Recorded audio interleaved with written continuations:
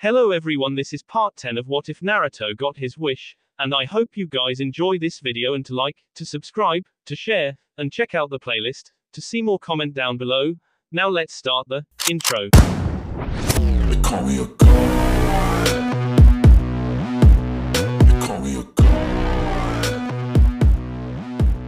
They call me a god. Join my membership, the perks are great. It's in the description.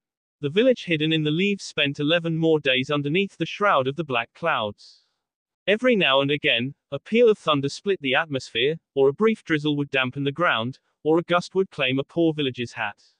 These instances were few and far between each other, and caused only a minor nuisance. However, one thing still brought unease to the hearts of the populace: the fact that this ominous gathering of thunderheads had settled over only Konoha and no place else, its radius ending just 2 miles or so beyond the village borders. What this portended, none could say for certain. Whispered rumors flew of a device or jutsu to alter weather patterns, brought to bear on them from a foreigner. Others suspected the terrible wrath of an ancient demon just awakened from its slumber, and jumped at loud noises, fearing another Kyuubi had come to the village. Most people, however, chose to shrug it off and go about their business as usual. After all, what had they to fear since their military power had replenished over the past years? Daily life for the village, and for those on the crusade to reform the Hyuga clan, was conducted normally, or as close to normally as it could be.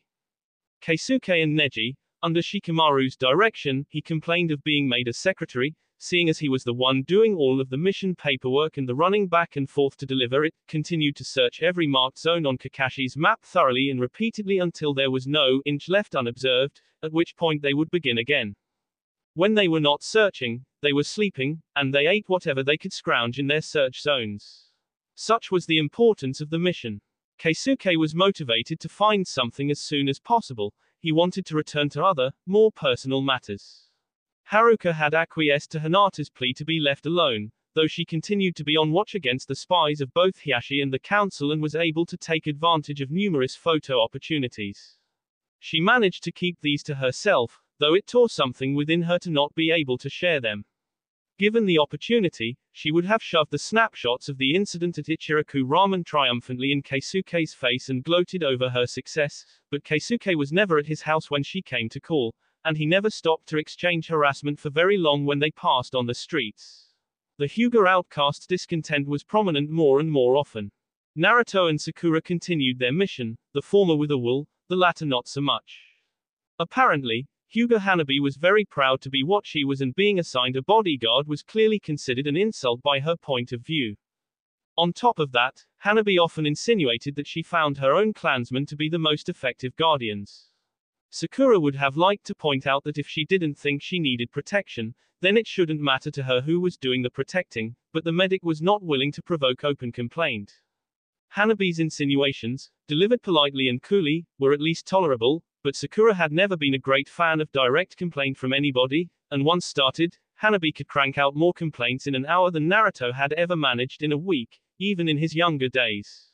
The pink-haired shinobi was, for once, envious of her blonde teammate, who was having no such trouble at all.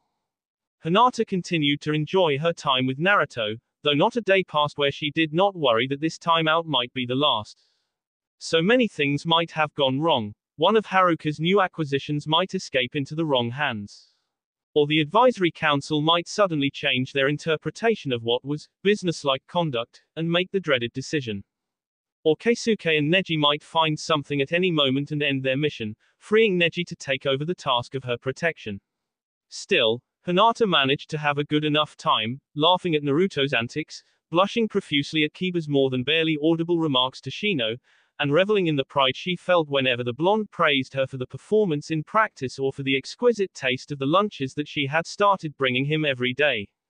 All of them had their successes and their woes, their progress and their setbacks. Shinobi life went on, and the omen of the thunderheads neither dissipated nor hurled any calamity upon them.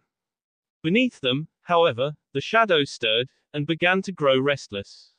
Ooh, I say to you again, we have no hard evidence. Hiashi still clings to a measure of power, and without photographic proof he will not give way. We can do nothing. The eldest advisor's wheezy voice was taut with exasperation. For days he had been listening to the same old pleas, for days given the same answer. First Elder, our associates have been observing the girls since the beginning, and that was 11 days ago. Surely, some proof must have been gathered. Just like all the others, this advisor was impatient and caused the First Elder much grief. It has not, Hiroshi, sighed the first, knowing that he was going to have to waste yet another 10 minutes reiterating his entire argument. Our civilian agents are incapable of gathering photographic evidence in the presence of the traitor, Haruka. Any camera activity other than her own would be noticed and the film would be immediately confiscated, after which she would be on guard against the agent who was responsible for it.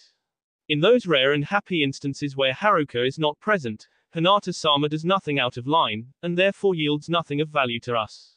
Then why do we not incapacitate her and do it by force? Haruka is too wily to allow herself to be caught while wandering again. She is a crafty one. Once on her guard, she will be difficult to locate, and in the event that she is located, the circumstances by which she is found will alert Hinata-sama and allow the prey to escape. There must be something that we may. There is nothing. Not while Uzumaki Naruto remains on this assignment. If we are to have any luck, it will be after his mission ends, not before. For the moment, the side of the false Great Father has the advantage, and will not lose it until these supposed disciples of Orochimaru hidden beneath the village are found. The advisor called Hiroshi fell silent at last. The First Elder exhaled, grateful to the gods for seeing his argument short. However, he had barely drawn his next breath before he was interrupted yet again. While I agree, rasped the elder across the table, that we can do nothing under present conditions, allowing the false Great Father to have the upper hand for too long may afford him time to find a weakness in either ourselves or in Hiashi, and tilt the scales of balance even more into his favor. Agreed, voiced a middle-aged female Hyuga, we cannot stand by and let this go on. If we are unable to find hard proof while the Snake Sennin's forces lurk in the shadows, then let us have those shadows lifted. Are you suggesting that we attempt to find them ourselves, Hinako? Asked the First Elder warily. Surely you are not volunteering our forces to go off on a wild goose chase to find nothing, or to be brutally as if they by chance to find them. Of course not, Hinako huffed, tossing her fraying auburn hair. I am suggesting that we plant evidence in the secret places of the village and arrange for them to find it. Now you are arguing for having our own people arrested and interrogated. No, I mean to have them find evidence that the Sound Shinobi have been here but abandoned their mission. In all honesty, I believe that's why they haven't attacked yet. Orochimaru noticed that Akatsuki has been more active lately and withdrew in fear, or else one of Hokage-sama's search parties came too close for comfort. The Hokage and the village council do not share your sentiment, Hinako, said the first with baleful eyes. They would know such evidence to be falsified, planted. They will not be satisfied unless they can confirm B. Either that, or they will search a year before they will give up. Hinako looked livid, but kept her mouth shut. The first swept his gaze around the council chamber. Are there any more suggestions that have not yet been offered? If not, then this meeting is. I have a suggestion, First Elder Takashi-sama. All heads in the room turned to the door which had, just moments ago, been closed, locked, and guarded. The tall figure that stood in the doorway was immediately recognized, and many of the advisors cringed. Captain Hiroto, greeted the First Elder, I was not aware that the guards had been ordered to let you pass. It seems that I must reprimand someone later. Do not bother, growled Hiroto. They were not ordered to admit me. I won my way through by force, and with little difficulty, I might add. You may wish to consider using more accomplished Hyuga for door security. Captain, you have just won your way through, the best that we had. Not surprising, for what are ordinary Hyuga to the might of one such as yourself? You may dispense with the flattery, Takashi-sama. I am not interested. What are you imps sneering at? Hiroto said acidly, turning eyes of scathing molten silver upon a group of younger advisors in the back of the room. Please, Hiroto, pleaded the first with undaunted politeness, you say that you come to offer your suggestion, which is welcome. You need not pay any heed to my junior council members. They will be dealt with properly, I assure you. Sit down, please, and share your opinion with us. Thank you, but I will stand, said Hiroto, waving off the chair that the first indicated. He leveled a blazing glare at the offenders in the back. Very well, said the first, maintaining order. Your suggestion then, Captain Hiroto. Hiroto glared sidelong at the objects of his malice a little longer, but said what he had come to say. My suggestion, he said, voice filled with ice, is that you allow me to plant this evidence that you so desperately need. Hitaki Kakashi searched the ruins of Orochimaru's laboratory thoroughly, but he does not possess our eyes. He found only one of the factory chambers, the one where the clones were given life. My men uncovered the second chamber, where Orochimaru's scientists used the genetically modified Kedui bloodline limit jutsu to transform them into the perfect likeness of the devil child. Hiroto grinned with satisfaction at the advisor's grim expressions. This technology is now in our hands. You lie, came the protest from one of the frightened junior counselors in back. You are loyal to Hiashi. You are undoubtedly part of a grand scheme to wrest the political power back into his hands. Deathly silence reigned in the chamber. The older advisors shared dark, knowing glances. They knew the mistake that the whelp had just made. Hiroto's face did not discolor, his fists did not tremble, and his mouth did not retort with angry shouts. But no matter how calm he appeared to be, all could see the change that had come over the captain's eyes. They focused upon the younger counselor as the eyes of the all-consuming, monstrous dragon, pools of silver-white pulling their victim into drown. The victim was brave enough, or perhaps terrified enough, to remain where he was as Hiroto crossed the room towards him. Good for him. If he'd moved 1 inch, the angry captain's jab would have ruptured his heart. As it was, the thrust impaled the section of wall behind the space that was under the man's left armpit. The young man twitched, and looked up into Hiroto's eyes, which caught hold of him and held him like a mouse pinned underneath a cat's paw. I respectfully remind you, sir, said Hiroto coolly, that while you and your fellows hold sway the minds of our peaceful citizens, the military might of the Hyuga clan is still firmly ruled by Hiashi-sama. The only reason that your plotting and subversion is allowed to continue is because Hiashi-sama, who was once a strong and worthy leader, has become enmeshed in concern for his family, and grown soft. He no longer believes it is acceptable to use force against our own clansmen. All of the advisors, including the first elder, grimaced. They knew that everything he said was completely true, despite all that they wished to claim. The poor young advisor was much more shaken by what came next. I have no such qualms. Step out of line just once, and you may find it difficult to sleep at night. Hiashi-sama is commander-in-chief, but the fighters will obey my order just as readily as his. Oh, you counselors may have some converts. Hiroto cast a smug look at the 2 guards collapsed outside the door, but as you can see, they are too few and not the most reliable. You have been warned. Hiroto withdrew his hand from the hole in the wall, and walked back towards the door, much to the young man's relief. The first reasserted control. Captain Hiroto, though the whelp was undoubtedly speaking out of turn and rather rudely, he did present a valid point. As you say, the military Hyuga are firmly under Hiashi-sama's heel, including yourself. How may we be certain that you intend to help us? Hiroto smiled, an ill omen. If I had wanted to destroy your cause, I could have done so a long, long time ago. Yet, I have reason not to, though those reasons are not for you to know. You may take up my offer or not, it makes little difference, for my aims will be accomplished regardless. The room was again quiet as the first elder considered.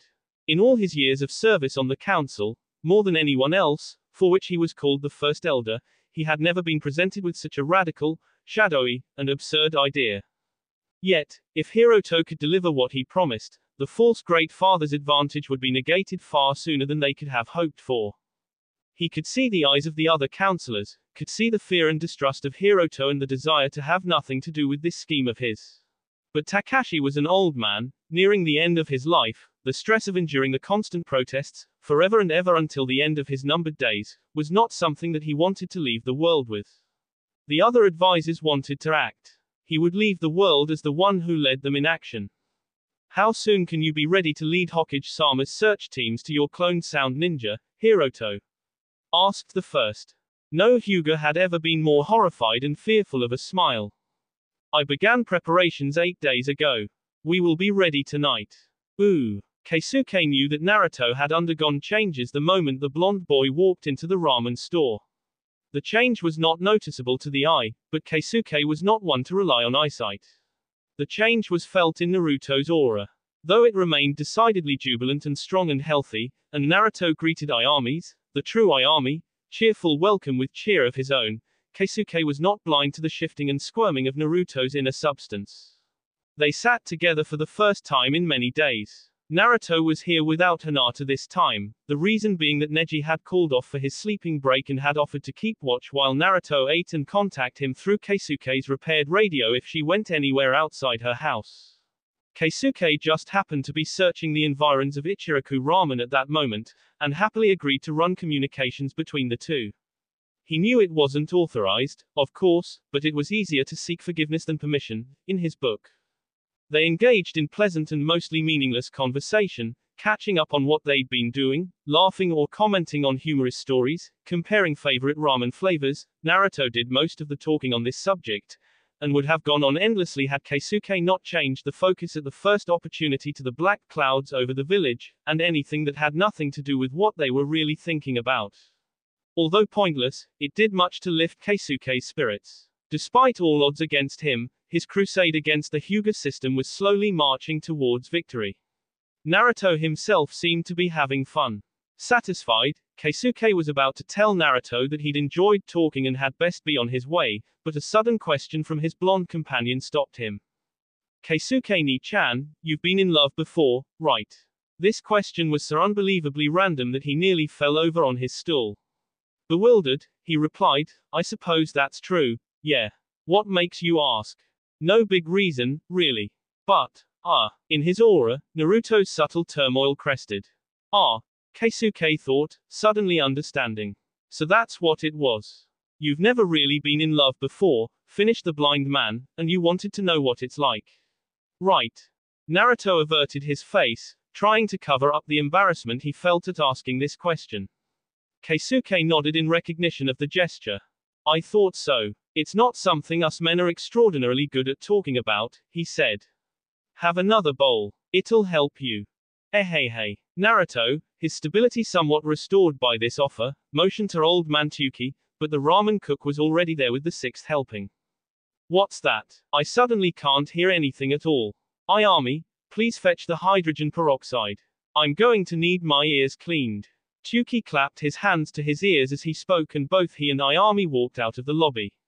He winked at them before he disappeared. Ichiraku-san is kind to offer us this privacy, Keisuke observed.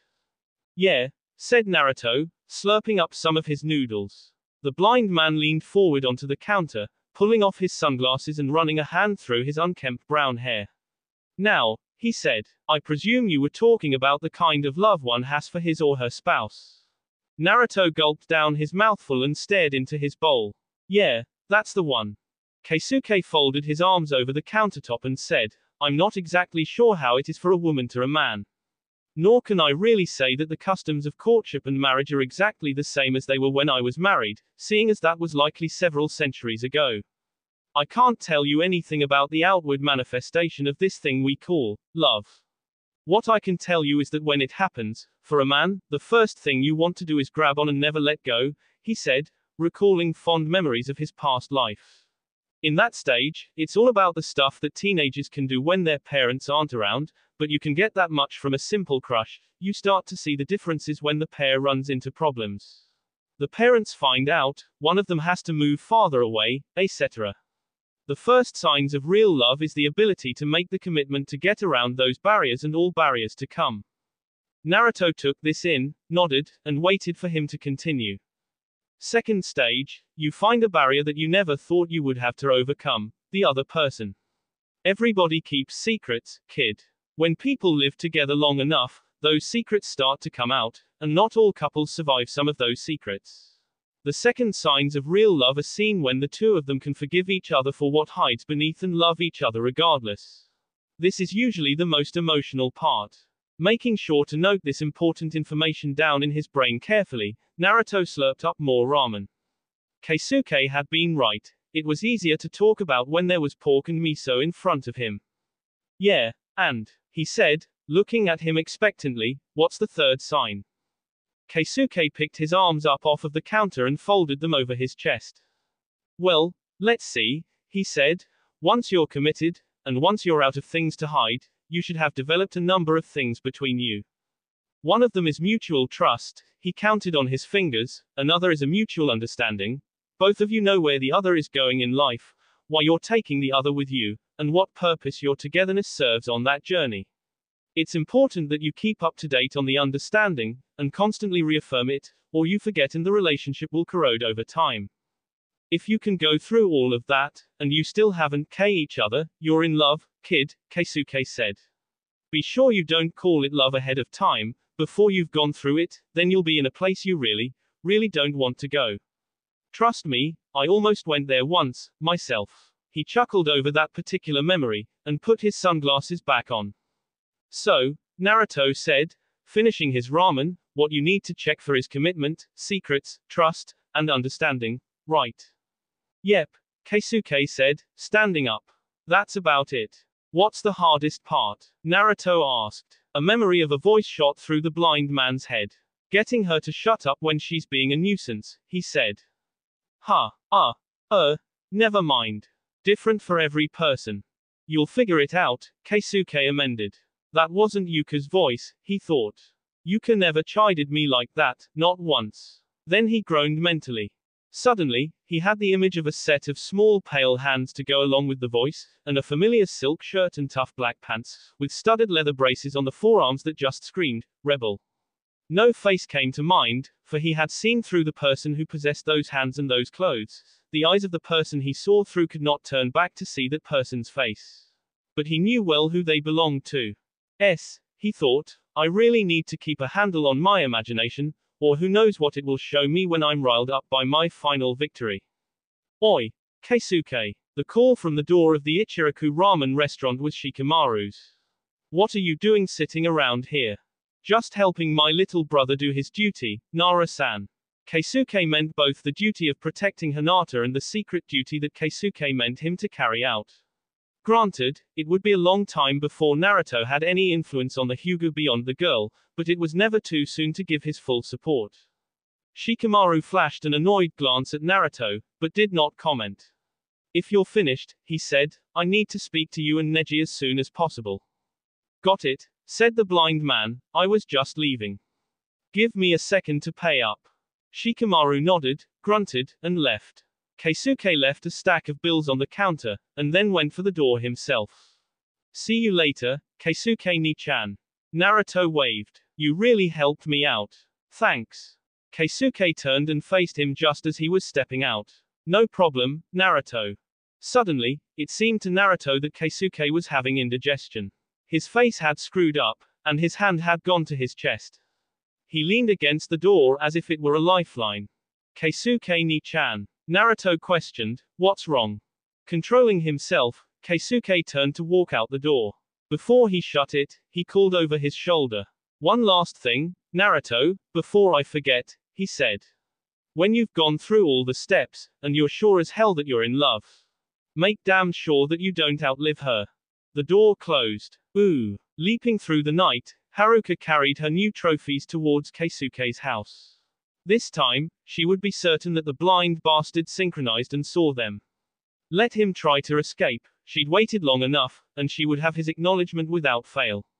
Her braided hair, black as the void, whipped in the wind, a show of defiance in the little tranquil moonlight that pierced the clouds.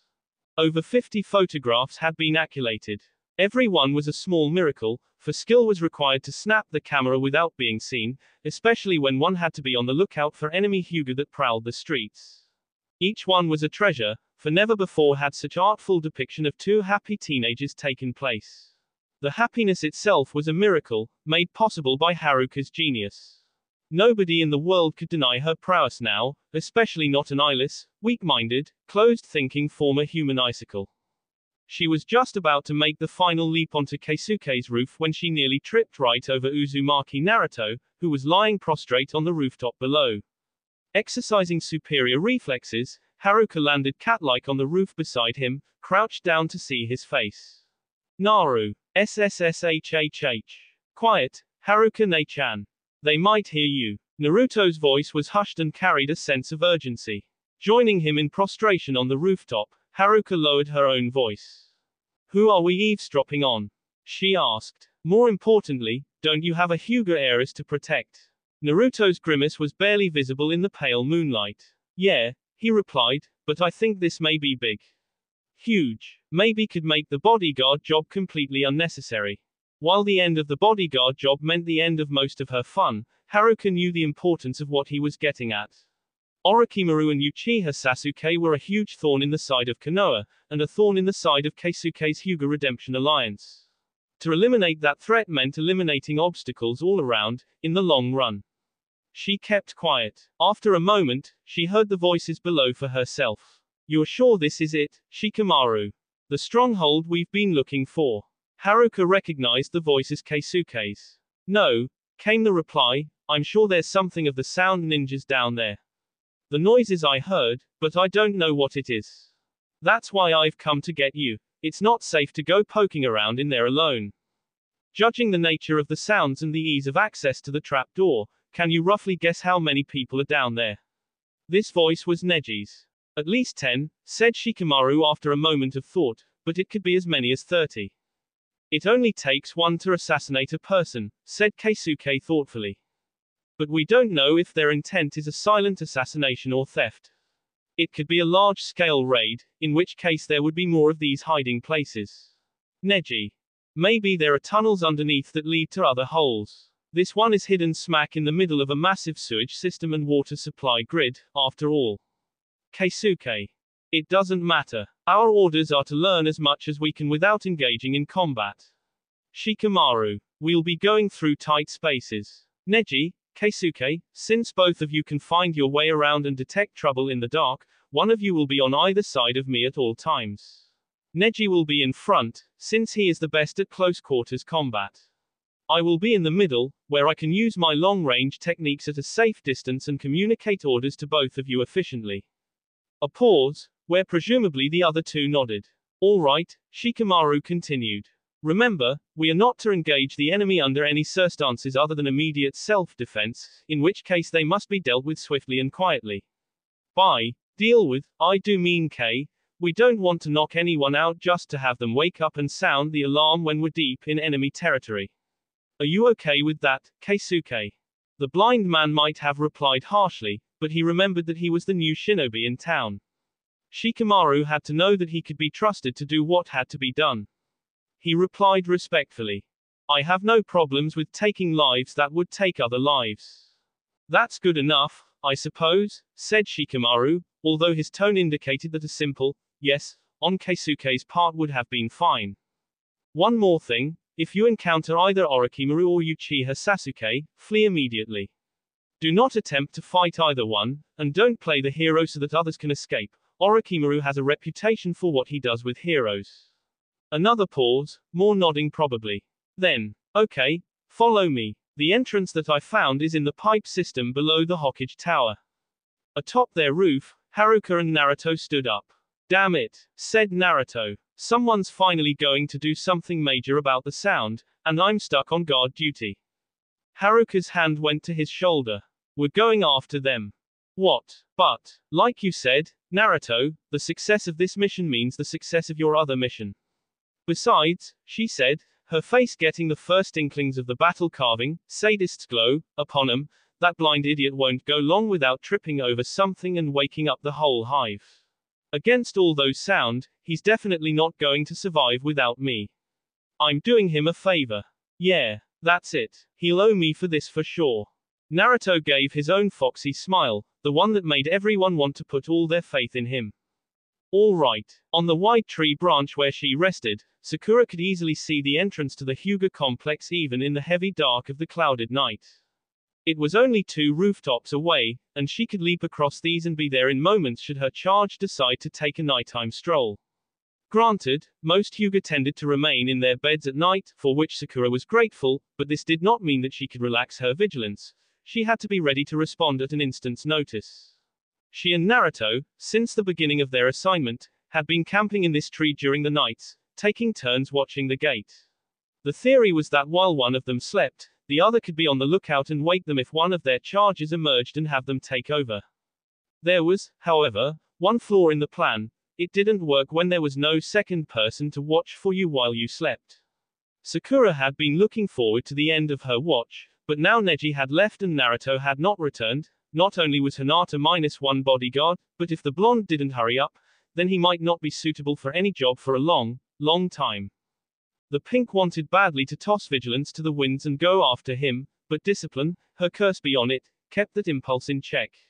Therefore she waited, eyes drooping, fists clenched, and mind seething, for some sign of her doomed teammate's return.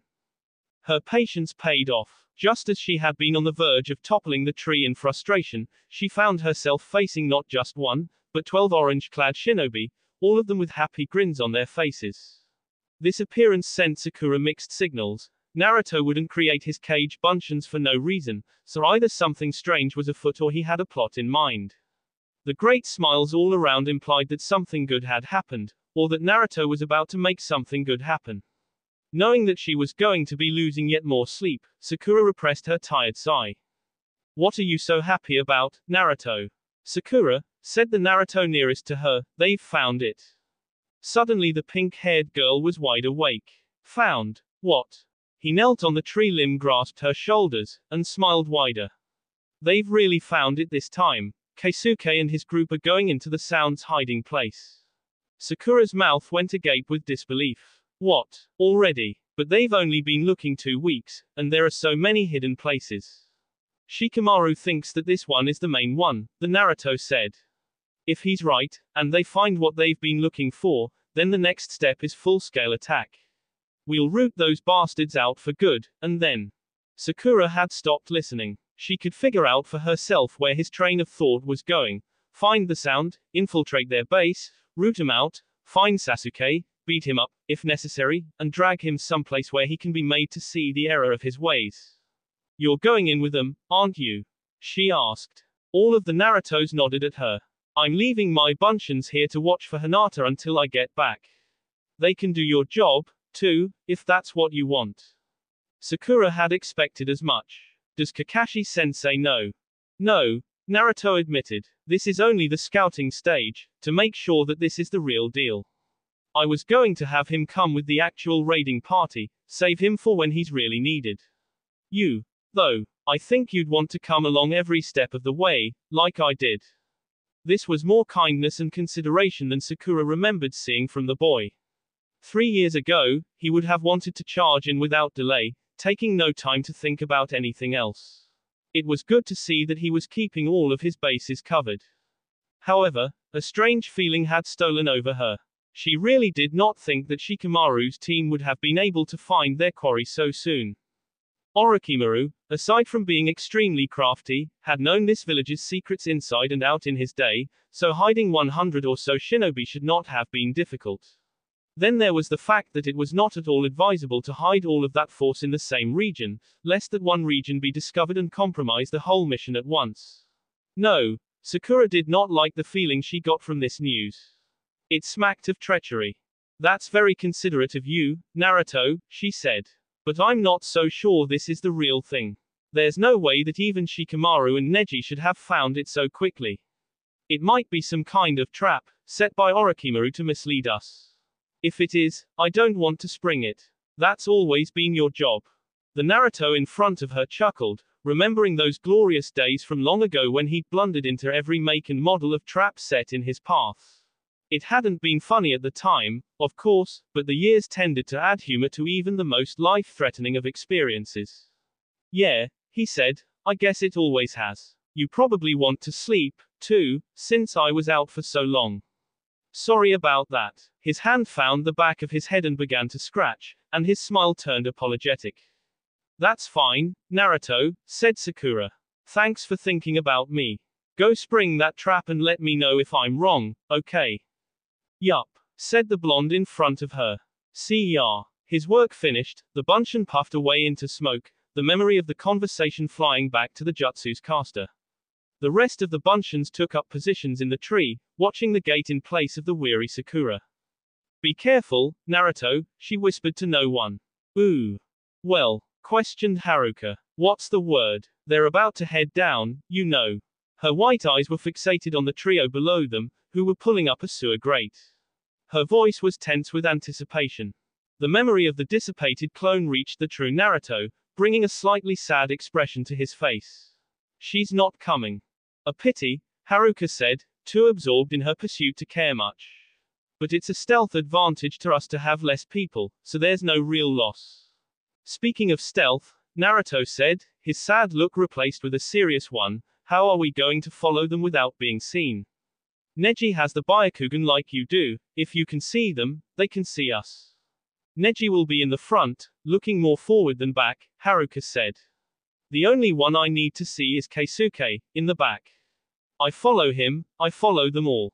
If I can see Shikamaru, I'll know I'm getting too close to Neji, and I can back off a little, but even if I slip up and get Neji in sight range, then I'll have plenty of time to back off before he sees us, because his attention is in front of him. Naruto frowned. I don't know, Nei-chan, he said. What if Neji's Byakugan is stronger than yours? Neji is not more perceptive than me. These words were almost a snarl, and Naruto felt compelled not to press the issue. Hey, if you say so. Almost as scary as Sunada-chan. They're through the grate, Haruka said. Time to go. Ooh. As it turned out, Haruka's statement was the truth. Neji was completely unaware of them. His attention was fixed in front of him and to his sides, trusting Keisuke to watch their 6 o'clock. They entered the sewers, sought out the hidden trap door that Shikamaru had found, and climbed through it into one of the darkest passageways that Neji had ever known. Even his own Byakugan could only see the outlines of the walls and the openings in them. For the first time, Neji was envious of one without a Byakugan. Keisuke was completely at home in this environment. He did not have the luxury of thinking on it long, though. Years of discipline brought his thoughts back to the task at hand, the dangers that the team could face. If this was truly the central hub of the Sound Ninja's hiding place or was close to it, then they ran a high risk of encountering large numbers of enemies. Not only that, they might be made to face one of the most dangerous enemies the village had ever known, against which they would have little chance. The knowledge was very sobering. And then, of course, one had to consider the possibility of finding Uchiha Sasuke. Neji had never known the young Uchiha well, and had little affinity for him even though had it that their two clans were related. What he knew mostly through Sakura, and even she had spoken little of it in the past 3 years. Neji had few reasons to like him and many reasons to dislike him. But he had all the reason in the world to respect him. Uchiha Sasuke possessed one of the most powerful, and the most feared, Kekkei Genkai techniques known to Konoha, and had been trained by one of the world's most ruthless Kei. Surely, his power had to be immense. Just how immense had yet to be seen, but Neji had no doubts in his mind that the Uchiha genius would be a handful if they ran into him. He remained engrossed in these thoughts until the sudden rise in the effectiveness of his vision brought him up short in the passage. What's the matter, Neji? Asked Shikamaru. His whispered words echoed off of the stone walls, causing the whole party to grimace. Yet, when no hordes of sound shinobi appeared to smite him down, Neji deemed it safe to reply. There will be a lit chamber ahead. There is a possibility that we are becoming closer to what we seek. Shikamaru's nod was lost in the darkness. Keisuke, are you picking up anything? Not yet, sir, said the blind man. Light travels much faster than sound or vibration, and is easier to detect from great distance.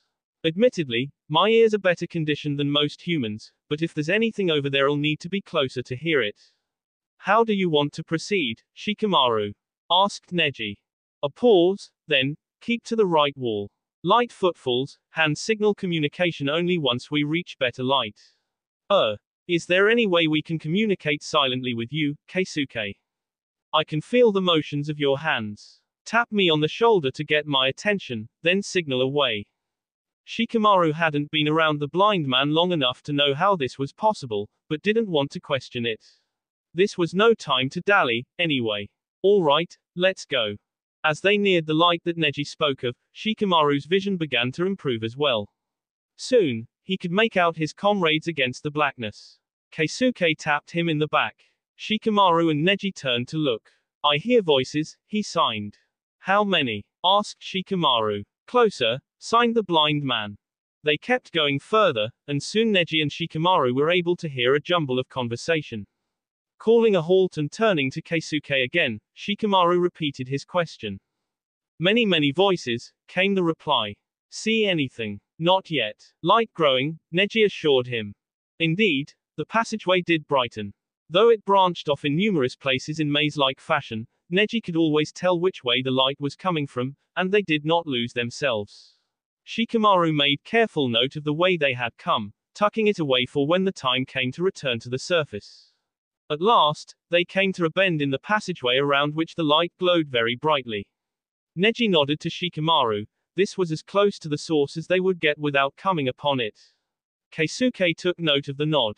Found it. Yes, signed Neji. I count 30 voices, signed Keisuke. These were as many as he had been able to distinguish, though his ears might have missed some in the confusion. Not to mention, there may have been more that had not spoken at all. By now, both Neji and Shikamaru could hear the low jumble of hushed conversation readily, and they agreed with grim looks that Keisuke's estimate sounded pretty accurate. You look. Stay in shadow, signed Shikamaru to Neji. The order was obeyed without hesitation, though the young Hyuga was loath to believe that there could be so many hidden beneath the streets so near the Hyuga compound.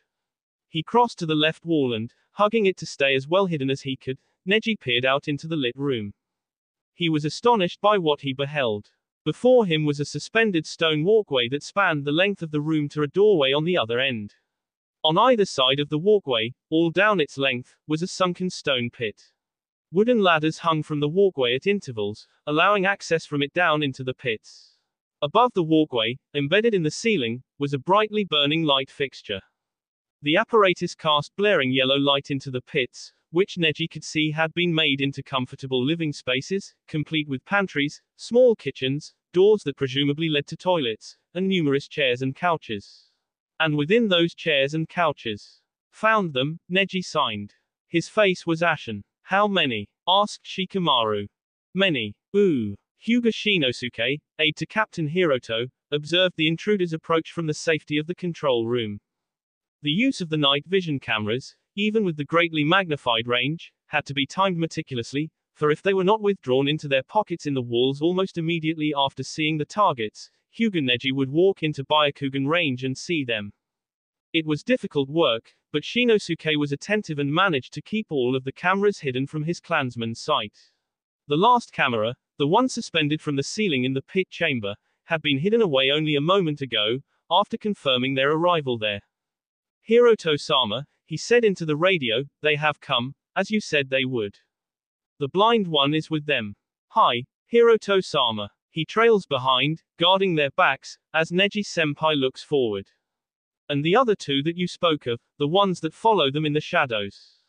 They hide one corridor behind, just beyond the first group's sight. A pause on the other end, and then the order came through. Proceed as we planned, said Hiroto. Full facility lockdown, and trap the false Great Father separate from the other two. We will let the two followers alone, they can do little harm or good once the lockdown is in place. Hi, Hiroto-sama. The radio clicked off. Shinosuke was loath to orchestrate this mission. So many human beings had been brought to life through their hands in the last few days. Now, each and every one of them would die, and in the process fool the whole village into thinking that they had vanquished a great enemy. The council may have believed that there was no threat from Orochimaru, but Shinosuke believed that it was foolish to assume so. For all they knew, the sound might be hiding in much greater numbers than even the Hyuga had thought to portray. If they were wrong, Konoha might be wiped off the face of the world. And for what? Just so the council could rest more easily about a blind man and teenage hormones. Shinosuke did not like this at all, and if he had had any say, he would not be here. Yet, orders were orders, and under Hiroto, defiance of orders was as good as a death sentence. Therefore, Shinosuke did not question them. He reactivated one of the hidden cameras to sneak a quick glance at the forward group's back. Thankfully, Neji was still focused forward, and the camera was out of reach of Keisuke's feelers. Seeing that the blind man stood a comfortable distance away from his fellows, Shinosuke waited until Shikamaru came forward to confirm Neji's sighting, then put the plan into action. Sliding open an old hidden panel and yanking on an old handle, he initiated the fortress's antique defense mechanism. Then, picking up the intercom that the Hyuga had installed for just this occasion, Shinosuke altered his voice, delivering the proclamation of a doom that would not come to pass. Ooh. As soon as the shadow user laid eyes upon the 50 or so sound ninja that rested in the pits below, a loud clunking noise was heard. Too shocked by what he was looking at to react quickly, Shikamaru was caught off guard. Neji, however, was not. He noticed the heavy panels in the walls falling into the floor, saw the death that waited behind. Keisuke groped around with his feelers, trying to figure out where the wall had gone, but he did not perceive the punji trap as quickly as Neji's Byakugan could. Diving back into the passage, Neji shoved the blind man out of harm's way just as the sharp rods closed. Though Neji and Keisuke were separated from Shikamaru, they were unharmed. A voice emanated from the walls. It was deep and resonant, and it carried the weight of a dirge, if not the melody. "Welcome, Konoha Shinobi," it said. "It is very pleasant to have you here, after waiting so long. We were beginning to grow bored waiting for our master's order." Shikamaru had recovered his wits, and was now testing the bars that blocked the passage behind him. He could see Keisuke and Neji on the other side, but he could not budge the trap. "That won't work, I'm afraid," came the voice again. "We are in the ruins of the old daimyo's castle, in the dungeon level. Did you know that the daimyo of the Fire Country once resided here? It was some time before Konoha was built, perhaps the Great Father remembers. Ah, but I digress. This ancient prison below the castle was equipped with a very durable emergency lock, which now blocks your way. The prison pits below you, which now serve us as our home away from home, as well as the first sections of corridor leading out from them, could be sealed off by these multi-layer locks in case the guards were ever overpowered by their prisoners. As you can see, it is quite strong, for it was designed to hold even shinobi prisoners." Below Shikamaru, hooting calls and dangerous leers rose up from the pits. Already, the first of them had begun to climb up the ladders on either side of the walkway. The shadow user, cursing himself for becoming separated from his team, backed against the trap's bars and prepared to fight him off alone. "Ooh." Shinosuke put down the intercom and looked at his monitor again. He was unnerved to find that he had captured two of them in the corridor rather than just Keisuke. This was not good for the plan. Neji's taijutsu and Shikamaru's midrange support techniques would have held the narrow walkway much easier than Shikamaru alone. Though the cloned Sound Nin had had advanced combat training implanted in their minds, they'd had no actual combat experience, and could not think as creatively as the genuine articles. They would be significantly weaker than the Junin intruders. However, they had a 50-to-1 advantage rather than the 25-to-1 that Shinosuke had sought to create. Shikamaru might be overwhelmed, his team defeated, which was not according to plan. Konoha was supposed to win this encounter. To top it off, Keisuke would have help, which didn't fit Hiroto's designs at all. The plan called for Keisuke to be overwhelmed and captured, though for what purpose Shinosuke hadn't the slightest idea. Perhaps Hiroto had found out about his failure to stay hidden while spying on the blind man and had decided to simply study the Rokujuyon Reud in captivity. He couldn't do anything about it now, though, making sure Konoha won was top priority. Thinking frantically, Shinosuke looked for a way in which he might aid the shadow user.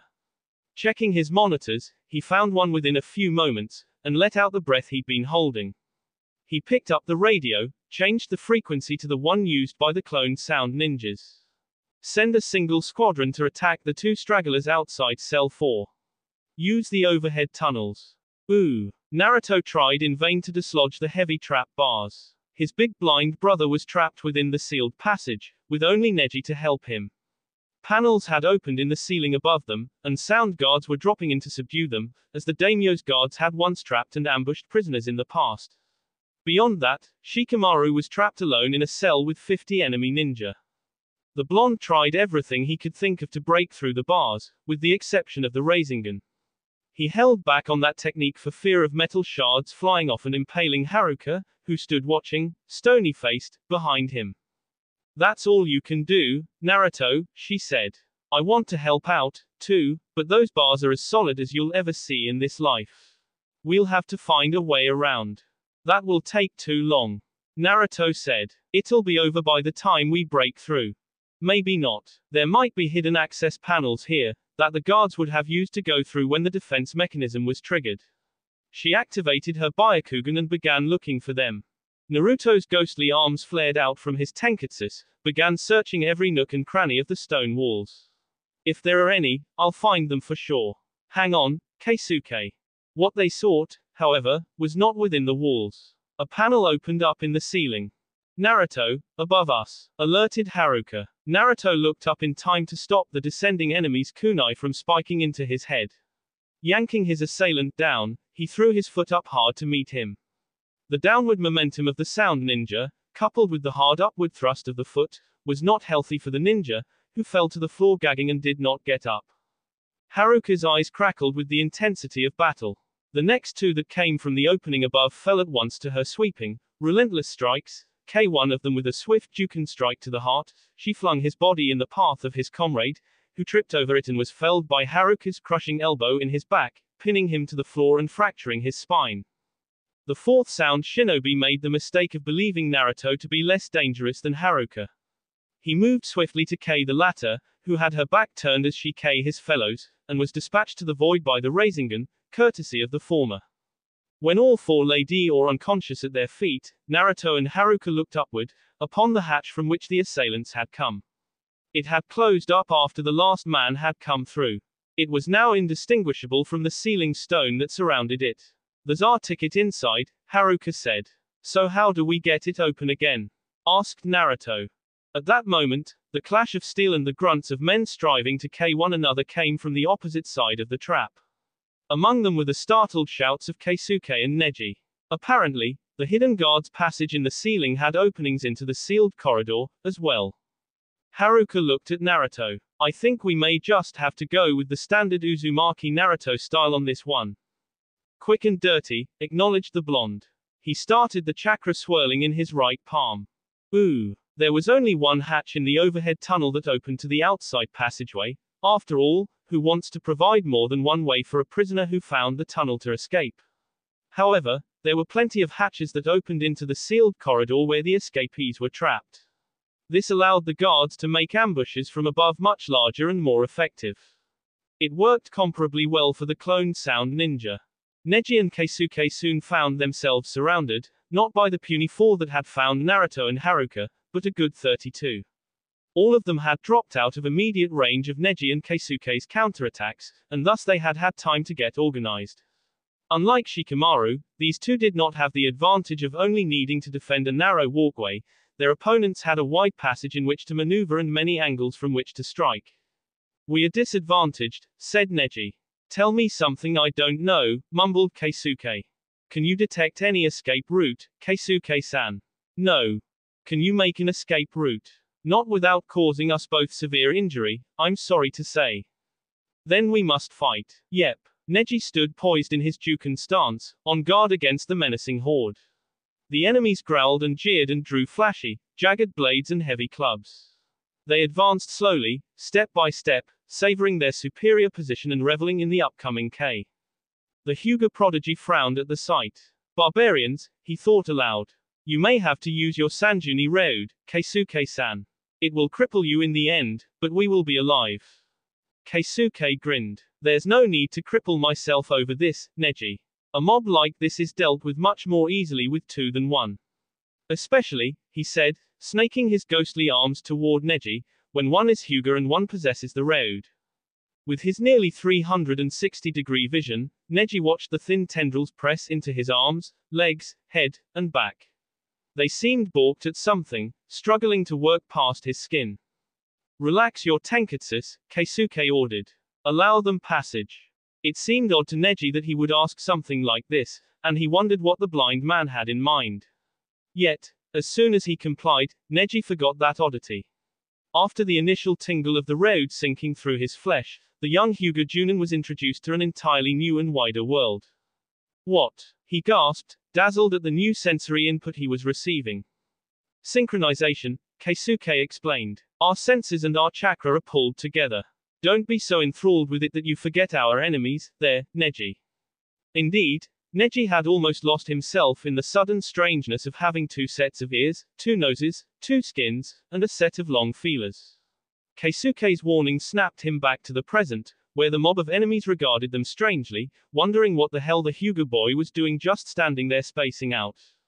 Neji flowed back into his stance, his face returning to its serious state. He still marveled at the new sensations, but he had adjusted to it now. He would be able to fight, and undoubtedly with very heightened efficiency. "Hi, Keisuke-san. Let us defeat them quickly, he said. My thoughts precisely, returned Keisuke. Now that I have your eyes, this will be much easier. 16 ghostly arms wrapped themselves into Keisuke's skin, forming the cryptic sign of conflagration. Fire sprouted immediately, filling the dimly lit corridor with flickering firelight. Come, said Keisuke, his voice low and promising doom. A few enemies were balked, but several brave shinobi charged forward. They met their end in searing pain as the Reud trap seal exploded in their faces, the flame dazzling those who had stayed behind. 26 enemies remained alive.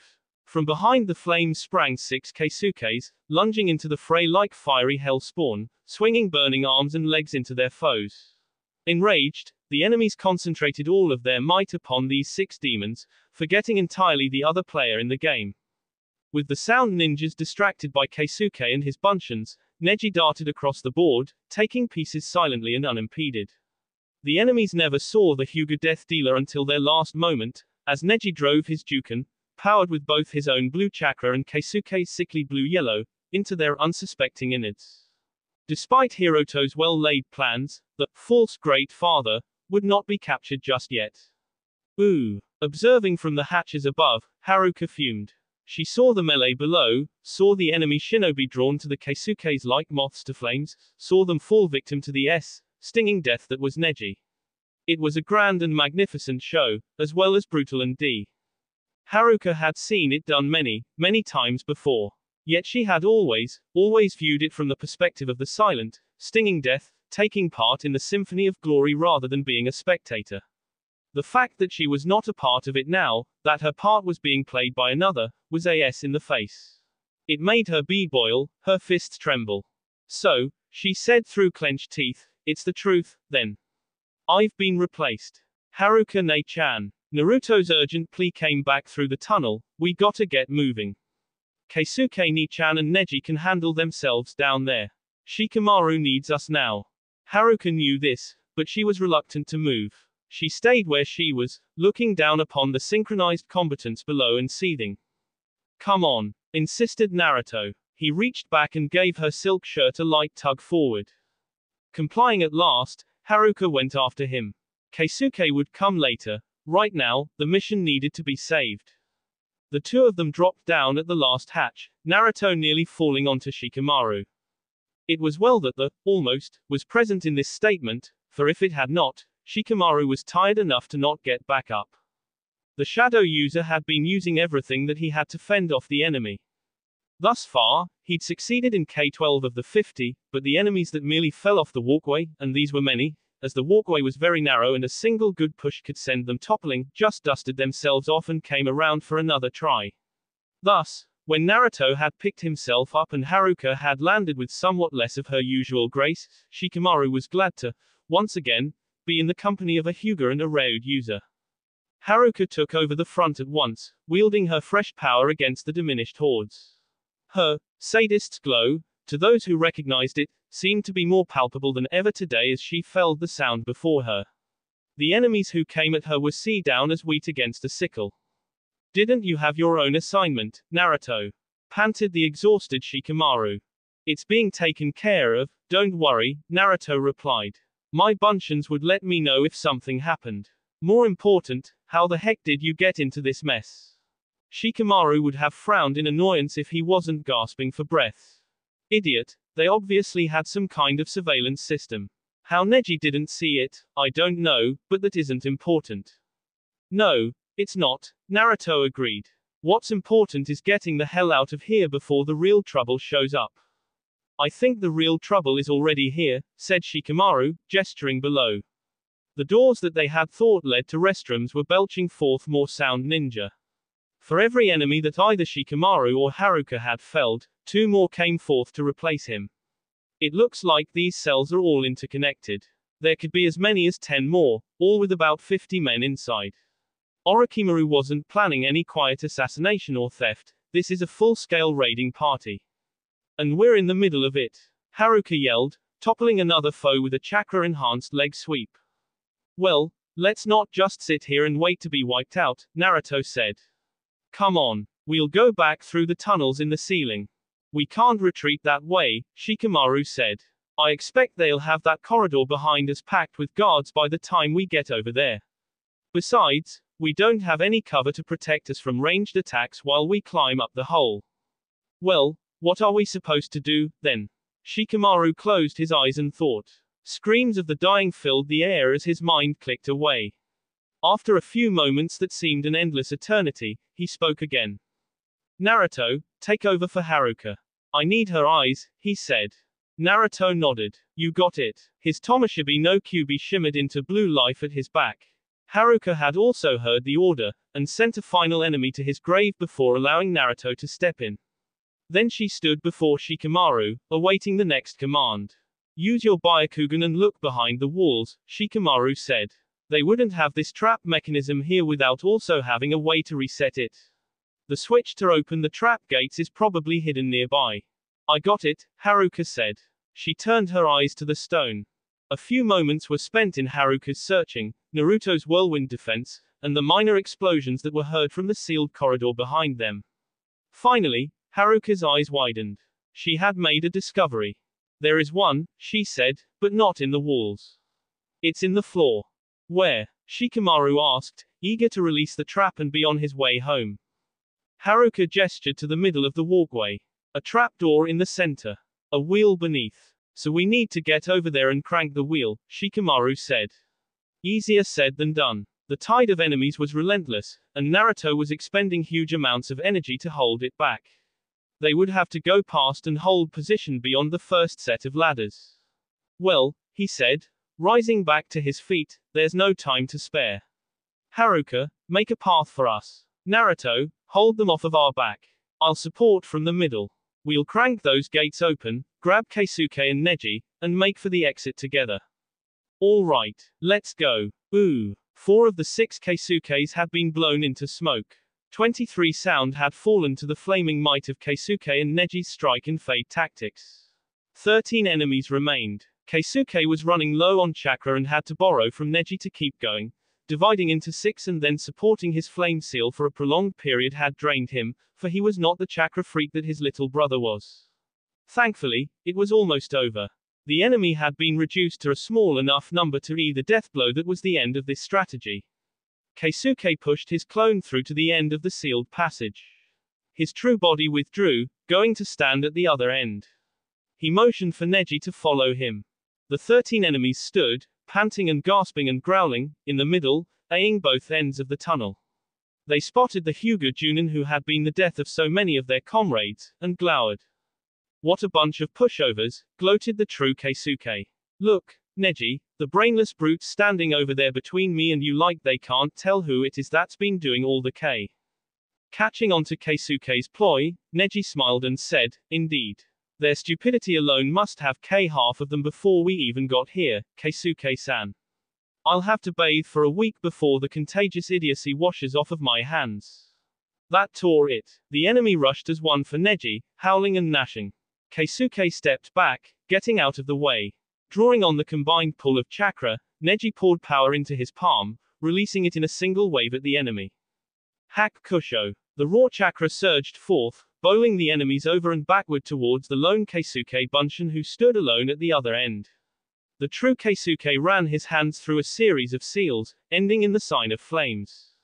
Bunshin Bakuden no Jutsu. Clone explosion technique. The shockwave rocked the whole passage, blowing chips of stone and steel in all directions. Neji was forced to use the Hack Shokaiten to deflect the D barrage. Keisuke, who felt yet more of the combined chakra pull deplete, vowed never again to use that jutsu indoors. When the dust cleared, the metal bars that sealed the passageway off from the cell had been blown away. Keisuke smiled, and was about to congratulate Neji on a job well done, until he realized that the rumbling had not ceased. Ooh. Fighting their way through the never-ending swarm of enemies proved to be challenging, painful, and exhausting, yet they managed to do it. Haruka stood before the open trapdoor in the center of the walkway. Naruto and Shikamaru balanced precariously behind her, guarding her back. The enemy had guessed at their strategy and begun coming up the second pair of ladders in front of her, but their progress was slow, and Haruka had plenty of time to crank the wheel. She knelt on the stone and heaved once, twice, and a third time before the rusted mechanism turned. Muscles bursting with the strain, Haruka grounded the rest of the way around and fought to come back to her feet. She still had to fight her way back across to Keisuke. As she rose, a huge explosion rocked the cell, and a strangled cry came from Naruto's throat that soon turned into a cheer of triumph. Looking over her shoulder, Haruka saw that the gate had burst open. That did it, she exclaimed. It's open. Not quite, replied Shikamaru, look at the one on the other side. Turning to face front and delivering a juken to the first of the next wave of attackers, she looked to the far end of the walkway. She gasped as she saw that that gate was still in place. I don't think that the switch we just threw was the release for the trap, yelled Shikamaru over the noise. Then what was it? Haruka thought. As they fought back toward the exploded gate and Keisuke and Neji emerged, the answer came trickling out in their wake. Water ran across the floor and into the pit behind the two, slowly at first, and then in a river, then a torrent. You just activated the daimyo's old Massey chamber, yelled Keisuke. When the prisons filled up, the prison guards purged them by drowning all of the prisoners. Oh, that's wonderful, said Haruka. First I'm replaced, and now I'm going to drown. Troublesome, Shikamaru remarked. How high does the water rise? Well past the top of the pits. We'd best be finding higher ground, and soon, said Keisuke. I don't think there is any we can go to, Keisuke-ni-chan. Both of the gates are giant waterfalls, yelled Naruto.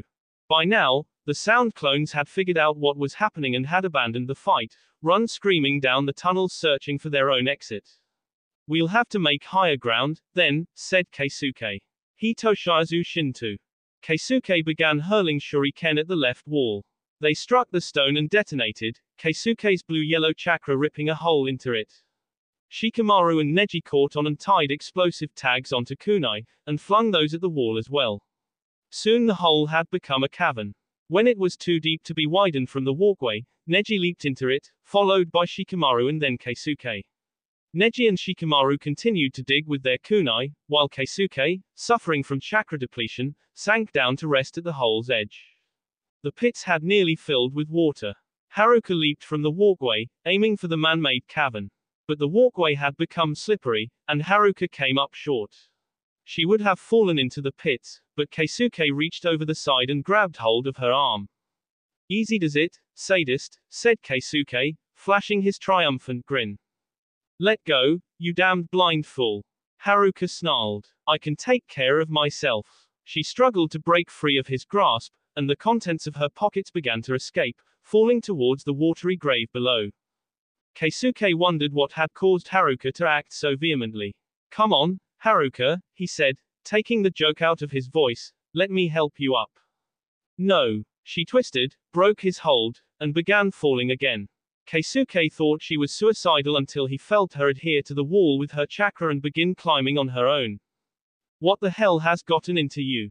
He asked as she pulled herself into the cavern. Nothing, she snapped. What's gotten into you, besides your new partner? What? Hey, Keisuke, said Shikamaru.